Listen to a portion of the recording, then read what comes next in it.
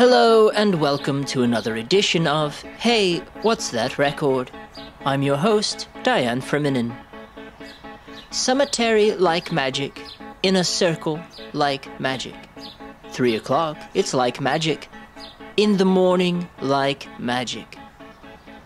If you were to hear a disembodied voice singing these words, you may ask yourself, my, what type of a bad situation am I in? But the better question to ask would be, hey, what is that record? And the answer would be Wizards and Cowboys, the second offering from Sacred Spirits, and his first in 11 years. I'm joined today by the wizardly cowboy himself, Mr. Josh Kufeldt. Josh, hello, and tell me about your first record, Some Stay. Well, the first record, we did some work in New York. I went there alone and did some work with a guy named Nick Stump from the band French Kicks. And then I came back to Cincinnati, didn't feel like it was finished yet, so had my friend Chad help me in the band finish it out. We did some work at his grandpa's office building, and yeah, he kind of took it from a 50% finished product to what we ended up releasing. He put a lot of work into it. I see, and that was 2012. It's 2023 now. Why the gap between records? Well, that's a good question. There's several years after we released it where I was playing with that band, and we wrote some new material, but we never really ended up recording it, and we kind of just went our separate ways eventually, and I moved to North Carolina for a year, and then when I came back is when COVID hit, and I bought all my equipment for recording basically off of the COVID stimulus check, so that's when I started working on it again. So yeah, I don't know, a lot of wasted time in between, that's for sure. Well, to borrow a phrase from Eagles, it wasn't really wasted time, we hope. What type of recording equipment did you buy? Well, I got a refurbished Mac desktop. Let's see. I bought a guitar amp. I bought a lot of stuff. I can't really remember but the main thing was the computer, because that's what I use. I use GarageBand to record everything. Wow. Yeah. Remarkable what you can accomplish with such a limited tool set. Yeah. Wizards and Cowboys has a decidedly spooky feel to it. Is that intentional? Well, I think it initially was intentional, because actually it started out as a totally different album at one point, where I wanted to do a record that was kind of like a concept record about true crime.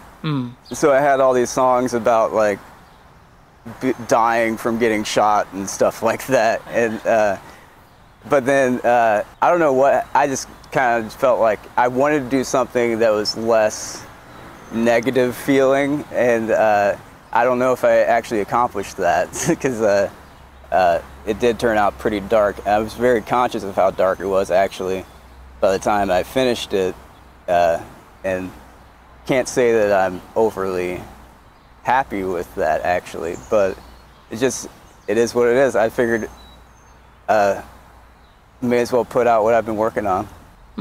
Well, I am glad you decided to share it. It's a wonderful record. Thank you. Tell me about your process for writing and recording songs. Do you complete a song before recording, or sort of capture it as you go?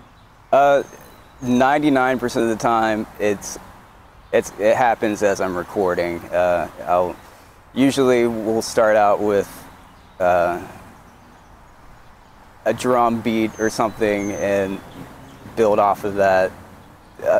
I don't know. I really haven't written any songs on guitar in a while, except for maybe one or two.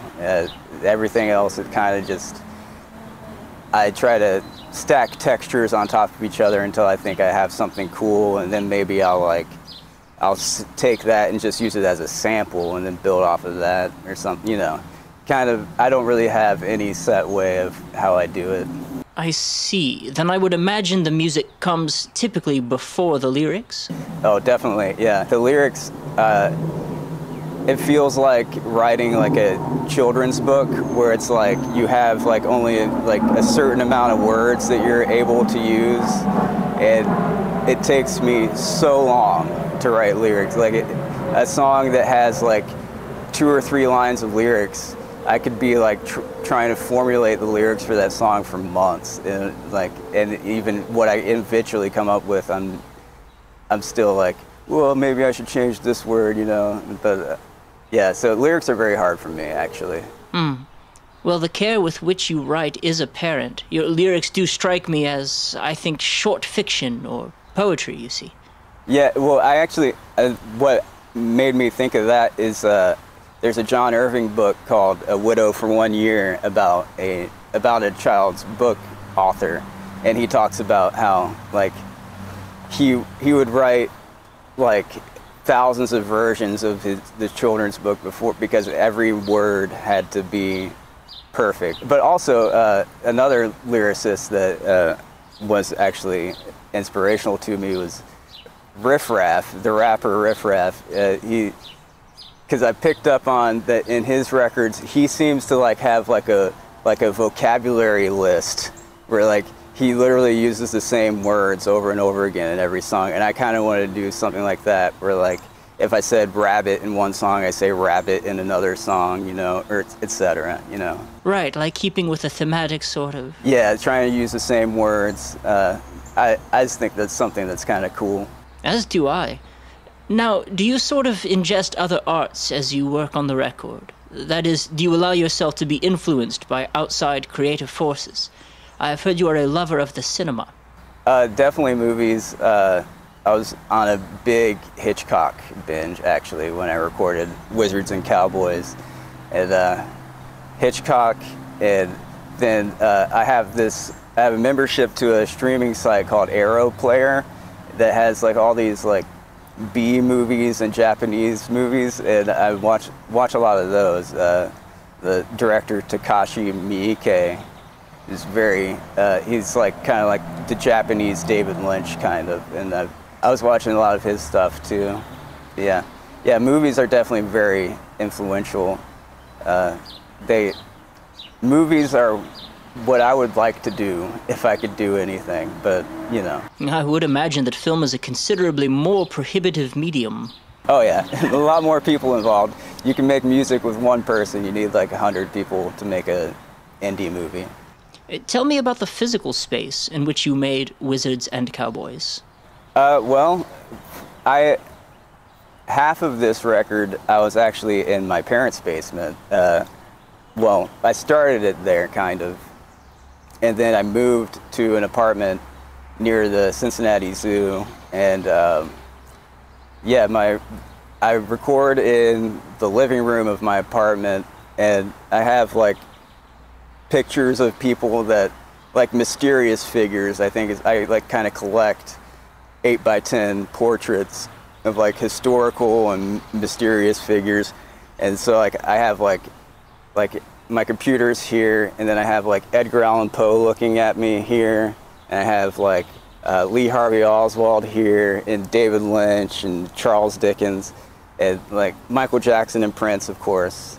I don't know, I think and Houdini. I have 3 pictures of Houdini. For some reason I got it in my head that like if I like have like a picture of these people, like that they're somehow like helping me make the music or something. I don't know, but I like the thought of that very much. Now, I did want to be sure to ask you about frequencies and tuning standards. Well, that's something else that I got interested in when I was working on this record, because I was doing research on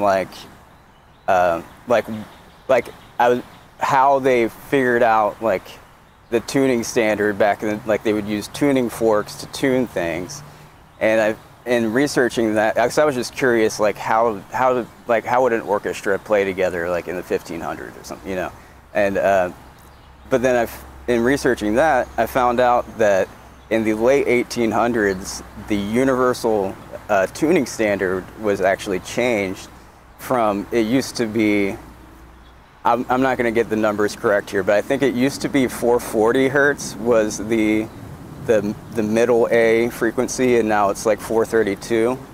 Or no, it's the other way around. It used to be 432, and now it's 440. And so that translates to like about like a quarter of a step. And so I tried to tune a lot of my songs down to the old tuning frequency standard. I don't know if that makes sense, but like the Beatles and Jimi Hendrix and like Pink Floyd, like they all use the tuning that I was trying to replicate, but I don't know if I actually got it right or not. Very interesting. Thank you for sharing that. Yeah. So what is next for Sacred Spirits? Are you working on anything at the moment?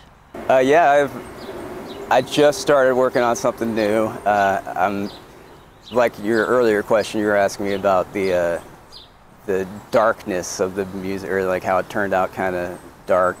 And so I want to consciously make something that has I want to make an album that's like a dance party album is my next record. Oh, lovely. I felt certain moments on Wizards and Cowboys had a sort of discotheque or a dance club kind of feeling. I kind of went down like a rabbit hole with Russian and Ukrainian club music when the war started. That's definitely what I want to try to do more of now. I tried to put a little bit of that on Cowboys and Wizards, or Wizards and Cowboys, I mean. But yeah, this next one I want to be more, not necessarily like more palatable, but like more uplifting.